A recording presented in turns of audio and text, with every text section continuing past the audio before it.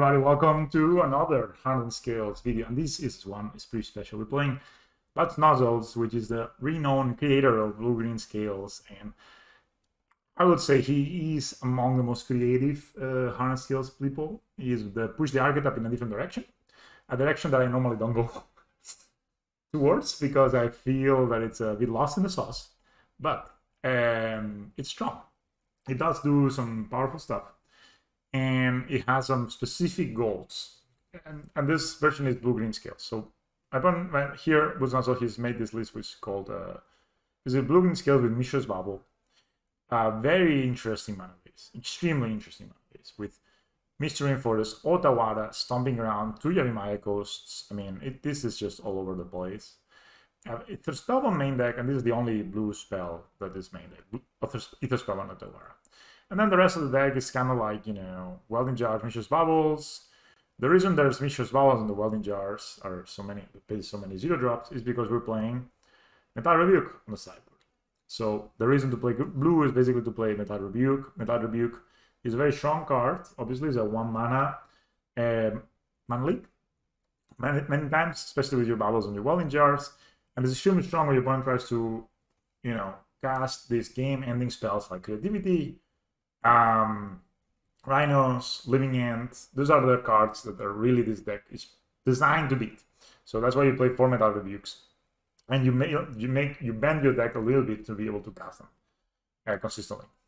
Playing 3 Autolis, Force of Asses, no surprises there. This streams patches. So there's not that many concessions he makes, other than the mana base being a bit less consistent, a bit worse to Blood Moon, and you know, a bit more damaging, to be able to play blue. So it's actually quite interesting direction to take the deck, in my opinion. I'm not a big fan of it because I really like streamlined like this, that playing the most out of the best cards, like 4 Strings, 4 Jars, 4 Patchworks, a Worker, a lot of utility in my mana base. The only utility in this mana base is Gemstone Caverns, basically, other than the 14 months for Urza Sagas. And I guess Otawara. Yeah, so it actually has some sort of utility, but the mana is a lot more difficult because you're playing Spy of Industry. And that can cause you some damage, and it can cause you some non-casting skills on turn 1. And on the sideboard, we're playing 4 Nature's Claims and 1 natural state. But this is a concession to Hammer Time. I think once if you're expecting the decks to be Creativity, Hammer Time, and some sort of Cascade deck, this deck list makes sense. The way to build the rest, you have 4 Rebukes for the Cascade decks, 5 Disenchant effects for the Hammer decks, 2 Orbar for the Creativity decks. And then you have the 4 1-mana artifacts that can be used for different matchups. The mission models called the Scam decks, Relic Opportunities and the Heal spells for the Graveyard decks. The only way the Heal spell is basically like a Torpor, like a Tormod Script here that can be, you know, the deck has like 5 Black Sources and Gemstone Caverns. They can be used to cycle sometimes. So unlike Relic, though, you don't have to hold a mana to exile, so it makes the game a bit more smoother. And then Pithing Needle, which is very strong in Jagmoss and other decks that are relying on activated abilities. Other than that, not too much going on here. You know, somehow the mana base works out. We just have to trust him. He's smarter than all of us. But again, yeah, Orbar, in case you don't know, the reason you're playing Orbar is because Archon of Cruelty is very, very popular right now, and when people cast an Archon of Cruelty, they make you discard a card. And, you know, sacrifice a creature, and you lose 3 life, your opponent gets 3 life. But if you discard Orbar, the old form, you actually can make a copy of target permanent you want, basically. So you can make a copy of the opponent's Archon, which will have an ETB trigger, which will make them sacrifice a creature. It will allow you to draw a card, and it will make them discard a card. And hopefully they don't have their own Orbar, you know, for an infinite loop there. But this card is very good, for example, when their opponent is able to sneak in a Creativity for X equals 1, because if they're like they have no battlefield left, or they have like 2 creatures like the Archon and a Dwarf token, then you can make them sacrifice Dwarf token, you untap, you attack with the Archon of Cruelty, make them sacrifice the Archon, and, you know, you get pretty ahead instead of very behind. Yeah, so this is the deck. I'll see you in the matches. Alright, it's getting a bit dark, but welcome everyone. We're playing some blue-green Hardened Scales, and we're playing against Pere Botelho. This hand is pretty good. We have Scales, we have Welding Jars, we have Mystery Forest. And yeah, we're playing against Burn. So All right. I'm gonna get hit here for 1. Now the question is, if I draw a patchwork here, I'm gonna hold on with a Walling Jar. If I don't draw a patchwork, I'm gonna play the Walling Jar now. This is not a patchwork, so it's very small chance I draw a patchwork next turn. I only have 3 fetch. It's mana basics. Oh, I didn't get any basic. Nice basic one. I mean, this is not the worst basic land, actually. It's kind of like... Oh, I didn't play my Welding Jar like a goon. Sorry, I got distracted for a second. That was a mistake. I'm very sorry. I was looking at the art on my... I was looking at the art, right? You know how it works, right? You just look at art and you get distracted by, by the beautiful slash. Okay, this is good. So we can play... we can play a 3/3 of As, but this is gonna Reef Bolt it. We can play a Hangavak. And yeah, so I think what I'm gonna do here is I'm gonna play a Hangover Walker. I'm gonna play a Welling Jar. It could be better to play Zavas and Welling Jar it, but I'm kind of planning on blocking with the tokens this turn, because this turn is probably gonna be a big turn for my opponent, right? So they're just targeting me. Don't always yield to your opponent's monster Swiss Spear. Burn has been very popular lately, which is kind of funny. Red green is a lot better against Burn. You guys can still see me. Red. Wow, this is opponent is just going. So I'm gonna tempted to just have. I think I just need to block. I don't know if I want a Welding Jar though. I think I'm not gonna Welding Jar. Oh. Yeah, shoot. Man, my opponent just bolted me this game.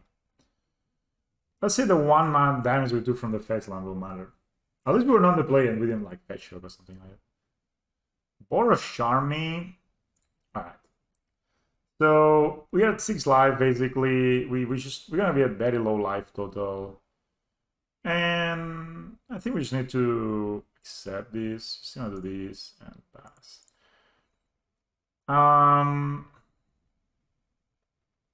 Oh. So we play skills instead of As. It's not lethal. So we kind of have to hope my opponent does not have.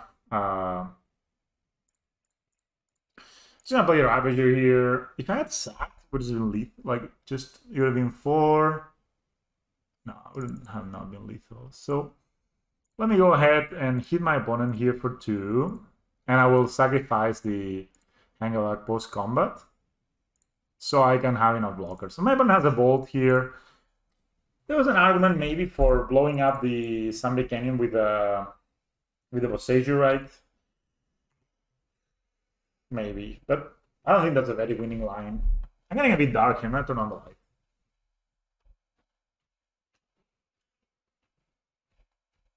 That's a Goblin Guide.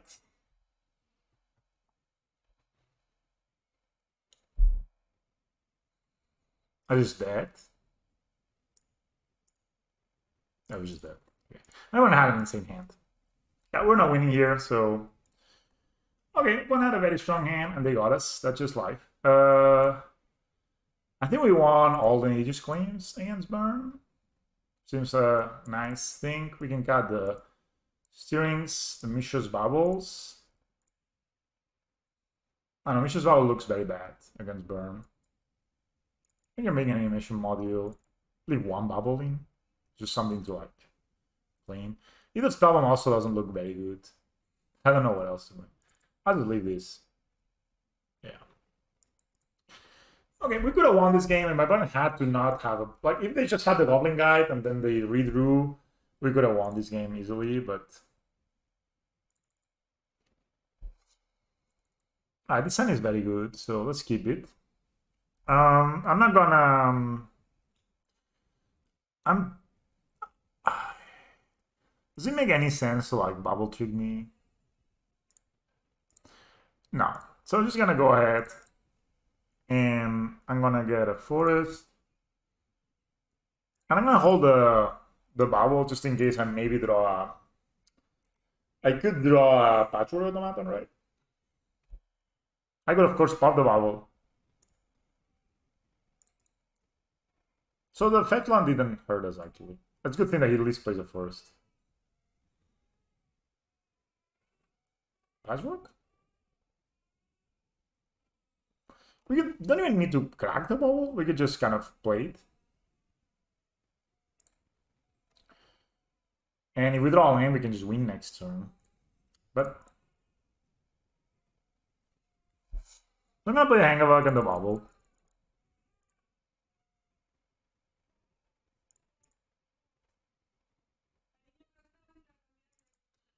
Vale. Ah, digo.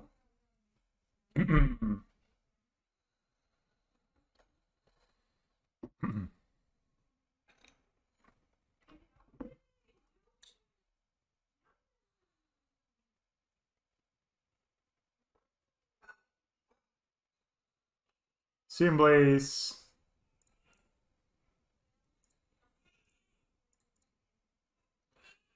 Not sure. Should I block? It's only 2 damage. I'm pretty sure I can be faster than them. Especially if I draw land here.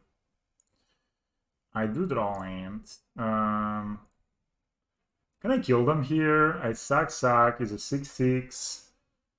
6, 7. No, it's not lethal, but it will be next turn, so.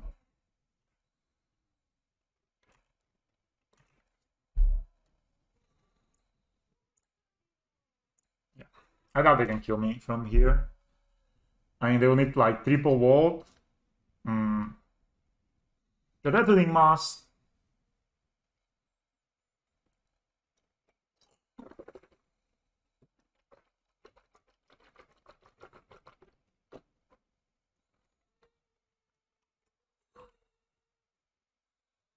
Smash to smithereens.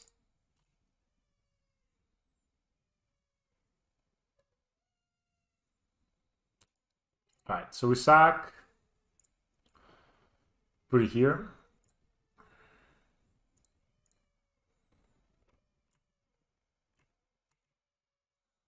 We have counters here. Maybe bolt here in response. Maybe not. We don't take the 3. It's a cool art. Like a goblin just destroying things. I love it. I kind of love this, you know, this kind of raw cards. And my opponent. Oh.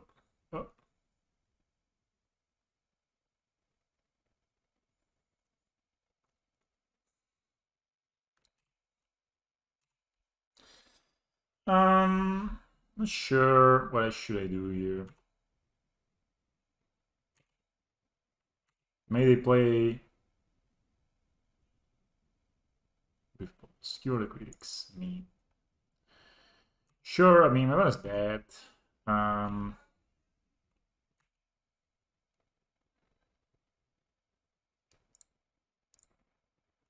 I have the wrong artist polygon. This is a disaster, people. Alright. Let's maximize the counters. It's always beautiful to do so, right?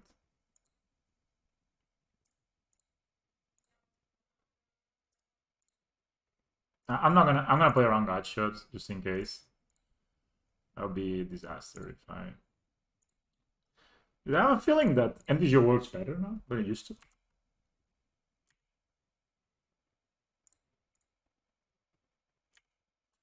You know, this is the difference between being play and draw in this matchup. It's so important to be on the play. You see, like, turn 4 is our kill and also their kill, right? So,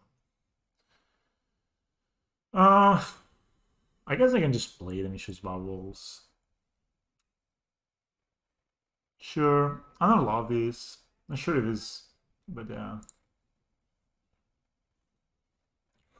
I'm not, like, super excited. Okay, that's a, I mean, sure. I'll keep this and play this. Exile. May I exile this? This cost me 0 life. This cost me at least 1 life, right? Let's just exile the mission first. So we can play turn 1 Hangavac here. Be happy. This is not a great hand. Maybe I should not have kept it. Goblin Guides. Or the Saga is a lot better. Makes this hand a lot better.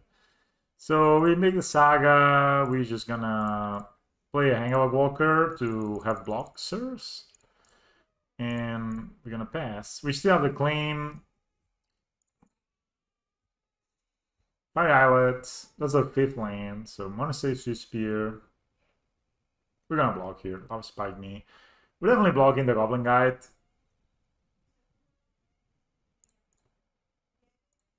Making a Adopter. Sure. So it's gonna. I think we're just gonna make a construct here.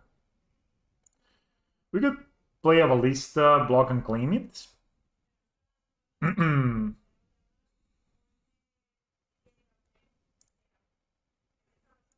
Nah, we're just gonna pass here. We're gonna be a bit thoughtful here, right? Because 2, 3.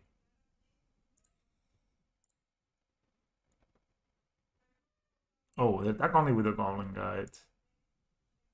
Alright. In case they have triple bolt, we're going to Welling Jar. So in case they have triple bolt here, we go down to 9.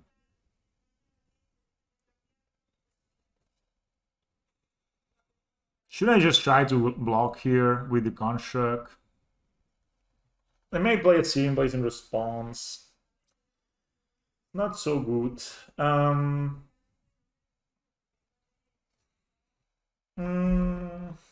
2, 3. So this would be a 4/4. It's not lethal.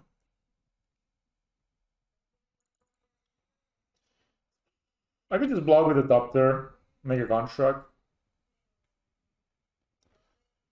I think I kind of want to block. Maybe I just block with the Adopter, make a construct enough turn.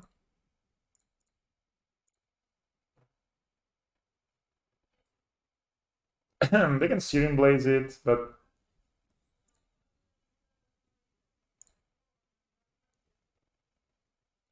no spells being casted here. Alright. My opponent does not have a Searing Blaze. I'm gonna get a drum here. I think that's the best way of actually not cluttering my hand so much.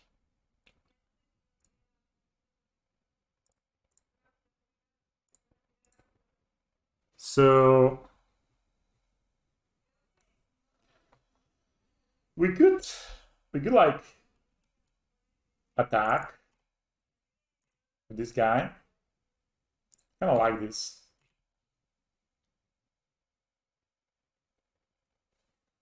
I'm pretty sure my opponent has as much as Mithrins here. But if I can claim it, we're very happy. Yeah.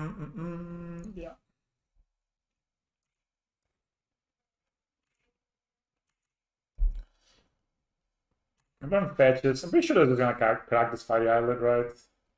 Shocks. Interesting.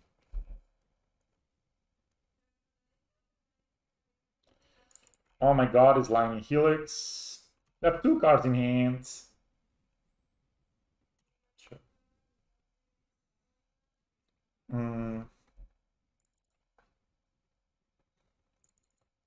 This is a very close game. We're at 10 life. If they have 3 bolts, and they just drop them. That's a Spine Bandage stat. Good news. No attacks. Alright. It's good for us. Sage is also good for us.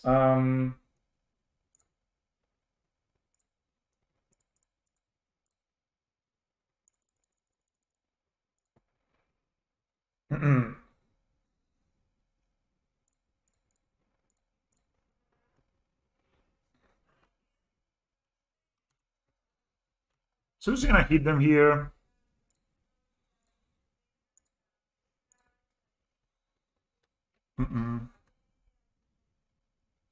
Deflecting Palm on who?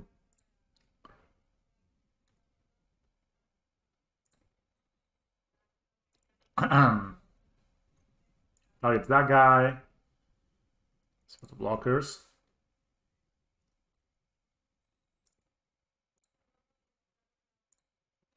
With this person, they take 5. You still have a Nature's Claim and they have 1 card in hand.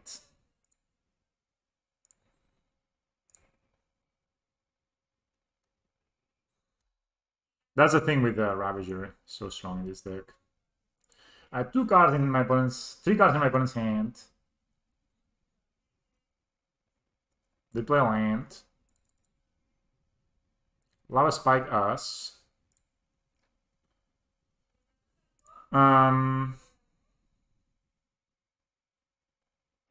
Roiling Boreas. Why do you bring this card against fields? I think it plays upkeep. Rolling Boreas deals 1 damage to them. Whenever a player casts a spell, if no mana was spent to cast a spell, Rolling Boreas deals 5 damage to the player. Your opponent can't get life this turn. But they are like tapped out of colors, so it's fine.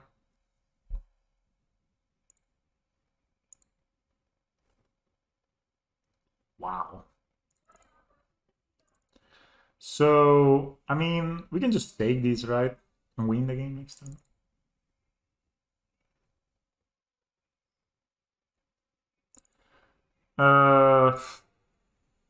We just take this 3, we go to 4, we take 1. Okay, maybe the safest is actually to block. Block plus Welding Jar.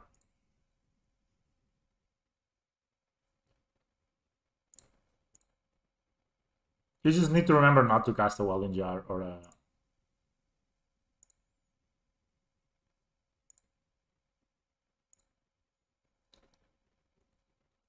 Take 1 damage here.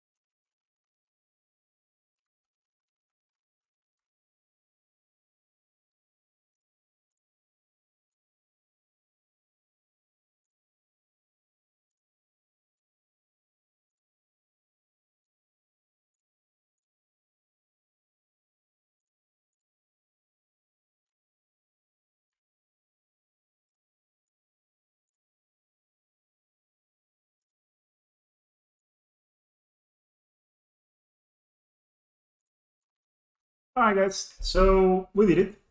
We beat the burn. Game 1, you know, they had everything, we still got there, but you know, the Nature's Claim means that the deflecting... Post-board, I think this matchup is a lot about either not dying super quick, which you can avoid by playing blockers, and you can avoid by playing blockers, basically. That's a kind of like #1 priority. Obviously, Jameson can't help a lot there. That's why this hand, even though it was not super great, he had clean, and then it really resolved a lot around Deflecting Palm. Deflecting Palm is like the best card against us post-board, in my opinion. But then you need to take advantage of Zabaz, take advantage of Nature's Claim, and take advantage of Ravager to make sure that it never resolves. I lost the game in Lawrence Copenhagen because I didn't play around Deflecting Palm. And you know, your opponent's going to be cutting some amount of bolts for it. And then it's smart to realize that it's harder for them to kill you, actually, if you don't commit to a Deflecting Palm, right? So, but yeah. it was a close game. I think this last game, but you know, with the claim and everything, just had enough blockers all the time. I think the key point here was when I blocked with the Disruptor and I left the construct leave. I got traded my construct for the Goblin Guide, but the Goblin Guide didn't do any more damage to me. And the Disruptor was fine, but it's better to actually have a construct than a Disruptor, right? And if my opponent has Searing Blades, then we we do lose we lose both, but you know, we probably lose them anyway, right? So I like the idea of blocking there, because at some point we were at 6 life here, we could have gone down to 4 life. If this was a Rolling Vortex, it was not a Rolling Vortex, it was a Bolt, we go to 1 life, and then, you know, they could sneak in 1 point of damage easily. If they had attacked, for example, that turn with the Monastery Spear, then that point of damage is there, right? So if I don't block the Goblin Guy with the top third there, it could be that in the end I lose. One important thing this game is I didn't take any damage from my lands. That's why I put the Mystery Forest. I exiled the Mystery Forest with the Gemstone Cavern, and I kept the Yavimaya codes because you can tap them without taking any damage. I think that's also important to realize. But yeah, this just played like a regular skills deck against Burn. You just kind of defend. They had a pretty strong start, but we're on the play, right? No, sorry, we're on the draw, but we were able to steal the play with Gemstone Caverns. This is why this card is so just bastard. You should play it. The matchups are sometimes are so much around play draw. Because having this ability to just steal the play from your opponent is incredibly strong. And, you know, in general, I think my opponent just drew 1, 2, 3 bolts, right, this whole game. And they drew 4 lands, 5 lands. So they drew a bit too many lands and a Rolling Vortex. If this had been 2 bolts, maybe we would have lost. But of course, it's hard to tell, because if those are bolts, we also have a Nature's Claim, right? So if these are 2 bolts, we go down to 4 and we're still alive, right? So the Nature's Claim was really key here. I didn't want to shoot it just randomly, just to gain the 4 life, because I only have one. I mean, I have one way to sacrifice my stuff to the Deflecting Bomb. One other thing is that if your opponent Deflecting Bombs a Walking Ballista, you can always ping your opponent once, and then you will take 1 damage, and then the rest of the damage will go through. So it's pretty important to know that as well. So overall, yeah, the deck felt good. Thanks everyone for watching. We're going to play a league with Blue-Green Skills as the plan for this week. And then I'm going to play some more random deck, like a 5-color Artificier or a red-white Fiddle Vendor deck that I've been working on. And yeah, or maybe some blue-red Breach. It's a deck I've been meaning to try a lot because it looks really fun. One of those decks. And then we're going to go back to playing some more Hardened skills. So anyway, guys, thanks a lot for watching. I'll see you in the next one. Take care. Bye.